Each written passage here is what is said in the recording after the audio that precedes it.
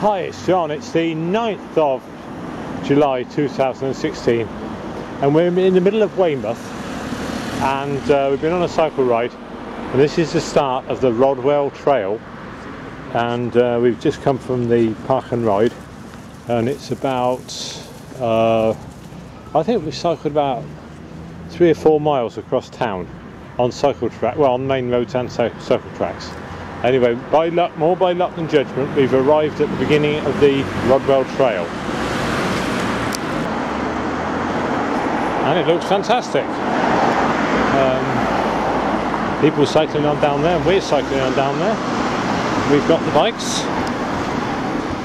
Helen's doing a good deed, clearing up the rubbish. Now I would have never done that myself, but there we go. That's my steed, and there's Helen's over there.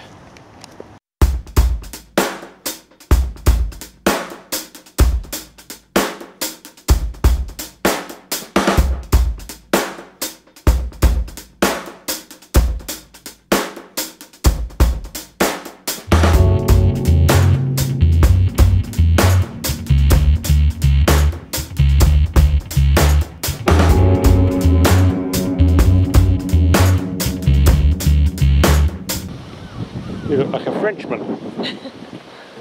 Oh, you got the beret and the stripy t-shirt, the stripy jumper. This is the gun emplacement. Lots happier days now, eh? Anti-aircraft gun emplacement, sited to protect Weymouth during World War II, refurbished as a viewing point 2007. Heritage Lottery Fund, Friends of Rodwell Trail, S.R. Grumbleholm Limited. Good old lottery.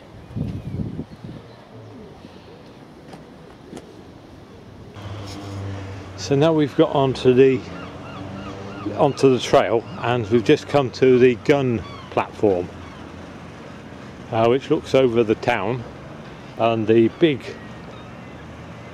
mushroom shaped thingy over there apparently is a sort of viewing thing, and you go up and down it. I've never done it myself, and come down a bit, you can see the docks, and there's a bridge which opens and closes down there somewhere, but this is very picturesque down at the docks. And the railway track, there's lots of pictures of a little pannier tank going along the railway track, which is beside that dock. Of course it's not there now.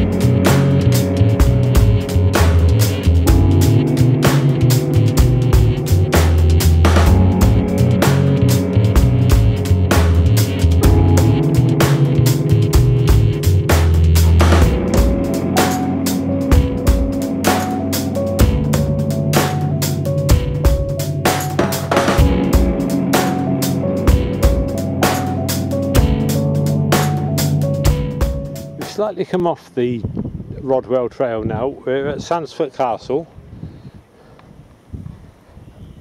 and quite a view here.